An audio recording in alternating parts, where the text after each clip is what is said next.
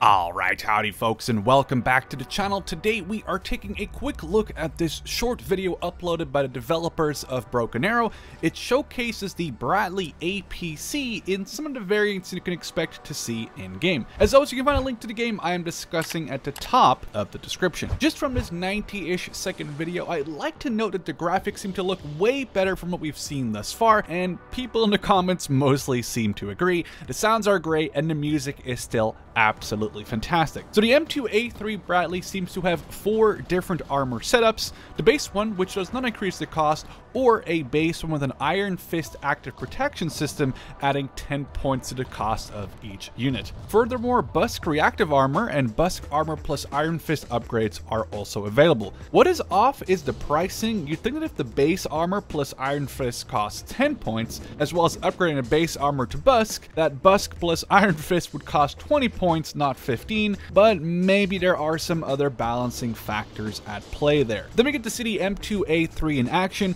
with some, again, amazing camera angles, and I'm really hoping we can achieve those actual angles ourselves when we get our hands on the game. Now, next up is the AMPV, or Armored Multi-Purpose Vehicle family of vehicles, based on a turretless Bradley APC. Now, I personally never heard of these until this video, but they're actually meant to replace the M113 still in service, with multiple variants planned in real life, of which we will see some in Broken Arrow. First up is the M1287, which carries a 120mm for heavy indirect fire support, and the exploding mortar rounds landing around these B&B2s look really good, really kind of reminding me of Rolling Conflict style effects. They then showcase some of the active protection system and smoke launchers on the Bradley, with an incoming missile being destroyed, as well as smoke launchers concealing the vehicle, allowing it to safely retreat. Another variant of the AMPV family, the M1283, showcased with what appears to be a reactive armor upgrade,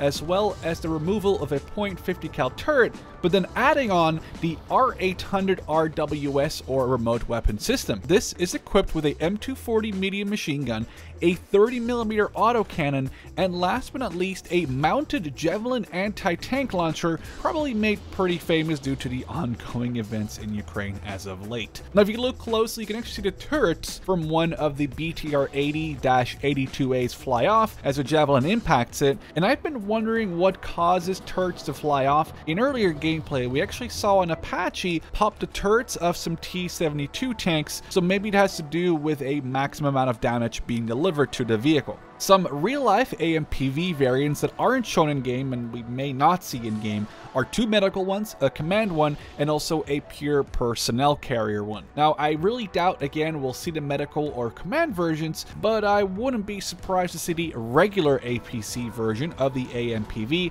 as an option to transport infantry around the battlefield. Now, finally, the M6 linebacker variant of the Bradley is seen in action against enemy helicopters, and this Bradley basically has the ATGM system replaced with ground-to-air Stinger missiles, being very effective against low-flying aircraft. This is just a look at a single platform in Broken Arrow, and I cannot wait to see what other interesting variants of existing or prototype vehicles we can expect to see in the game. Are you excited about Broken Arrow? I know I am. I hope you enjoyed this quick look at this footage, and hope to catch you in the next one.